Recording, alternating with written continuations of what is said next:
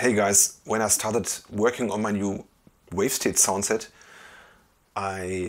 which will be released by the way very soon, I discovered a really cool feature that I also started using quite a lot on this upcoming soundset, and maybe even you guys know already about it. I made different key zones on one single layer with the help of the key track function.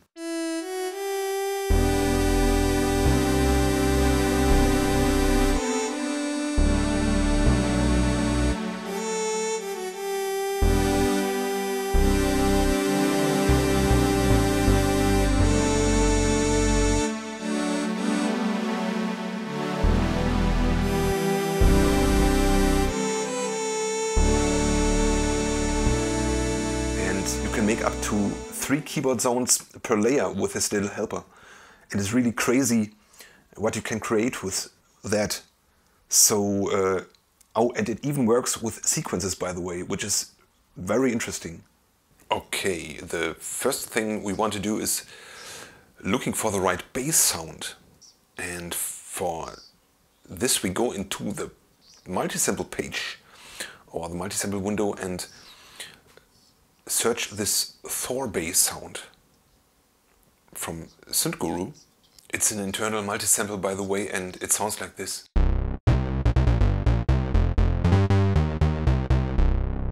And take a look at this in the setup page. Make sure that this is on poly, otherwise the splits don't function the right way.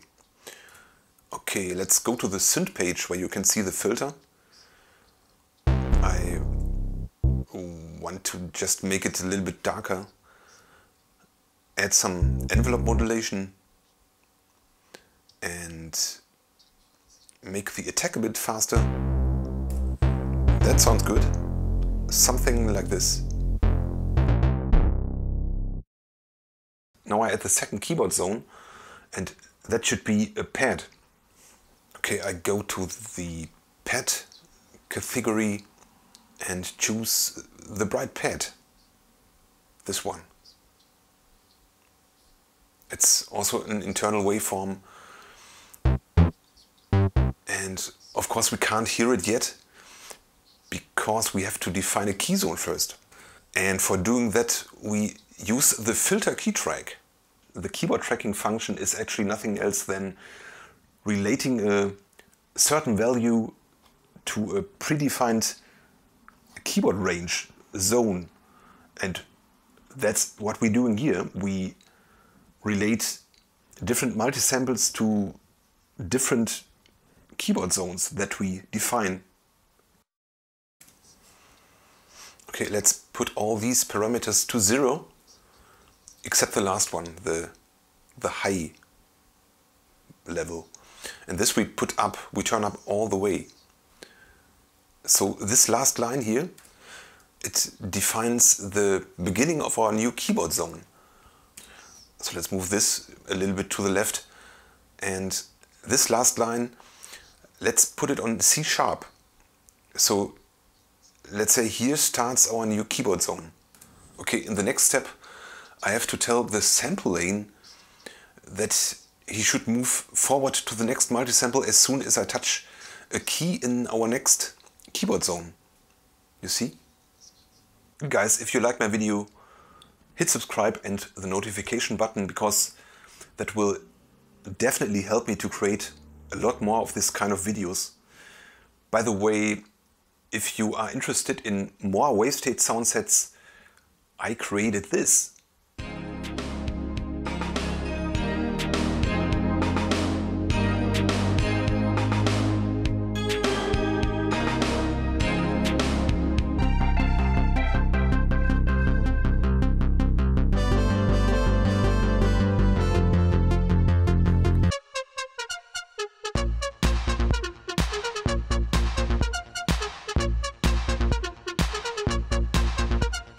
The sounds of the 1980s synthpop hits, and this one.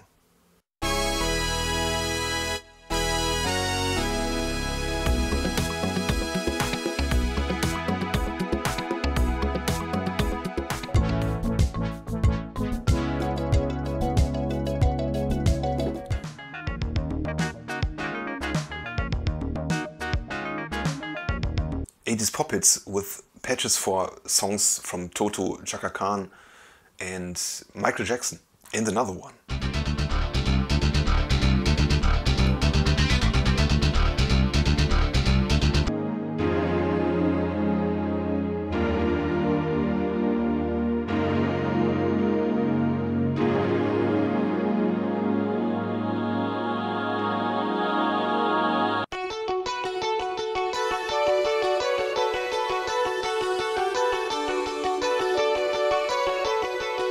The sounds of the Trevor horn era. I will put all those links into the comment section of this video, and now let's go back to the three layers, to the three keyboard zones, sorry.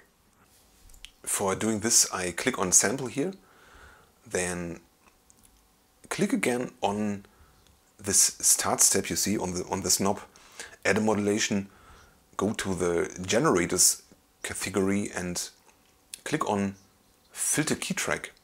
And then I put this up to the right, and I have to repeat the step for all these four buttons. Go to end step, filter key track, next one, generators, filter key track, to the right, and the last one, and modulation, filter key track, to the right, and ta-da!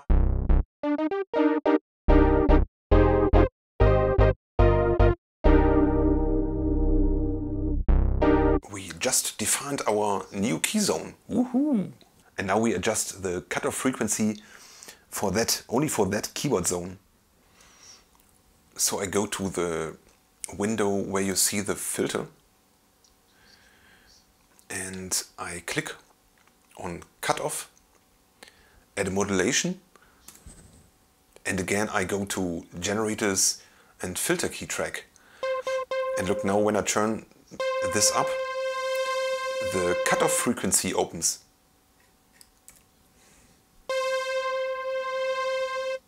Yeah, that's good. It's a little bit brighter.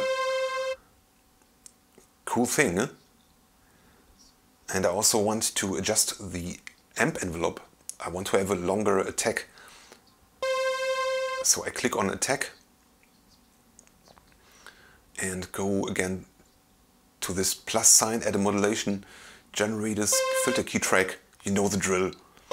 And watch what happens to the attack only on this keyboard zone, or in this keyboard zone. And now I want to have it a longer release too. Click on release, add a modulation, and generators again, filter key track. And I turn this up and watch what happens. The wonder of technique.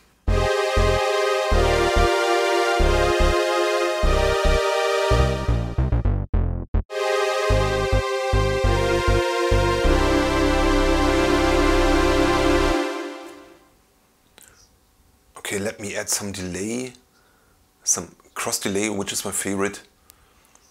I damp the bass frequencies a bit. Make the pad a bit softer.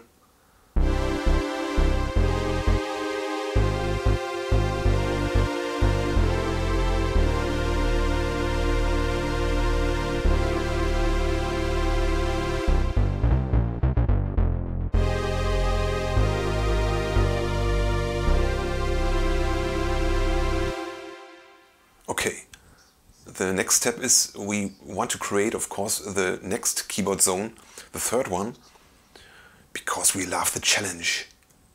So I add another multi-sample, and this could be a lead sound, for example. And I choose the lead NG1.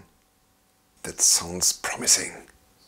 And now we use the amp keyboard tracking for creating the last keyboard zone. Wow!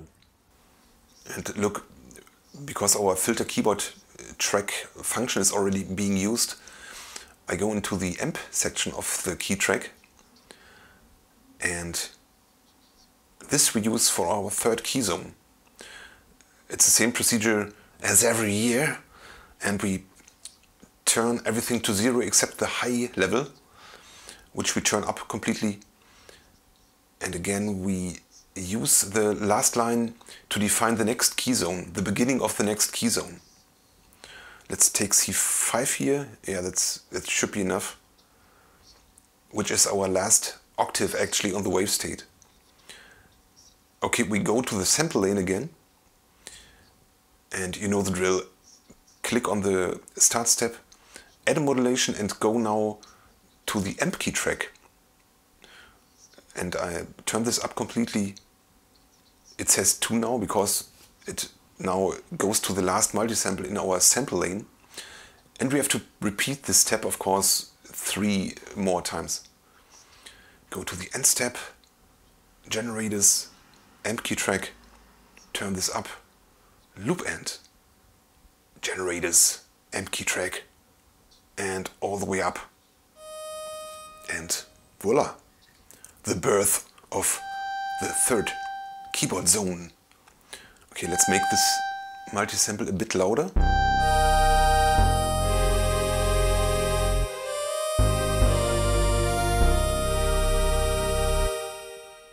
Look now, the release time is a bit too long in this lead sound. So for changing this, I go to the amp envelope section, click on release, add modulation, generators, amp key track, and I turn this to the left. I increase the release level and look what happens.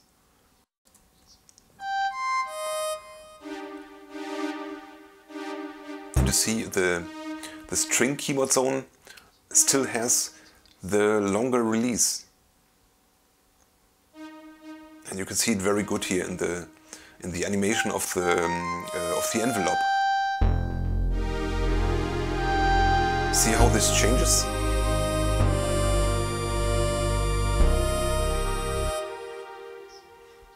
Okay, let's add a modulation to the lead sound, a pitch modulation. To do this, we go into the synthesis page, click on LFO in the pitch modulation section, and I choose the source, and this of course is the amp keyboard track. And now I turn this up a bit, just a bit.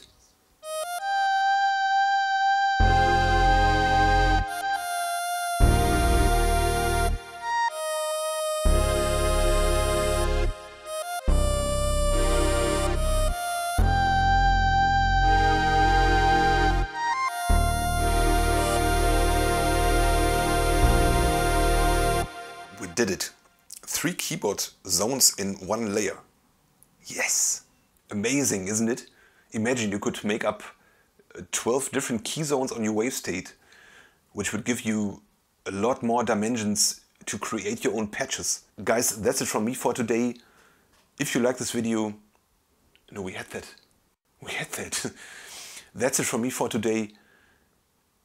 I hope you liked the video. That's what I wanted to say. And I hope to see you in my next video.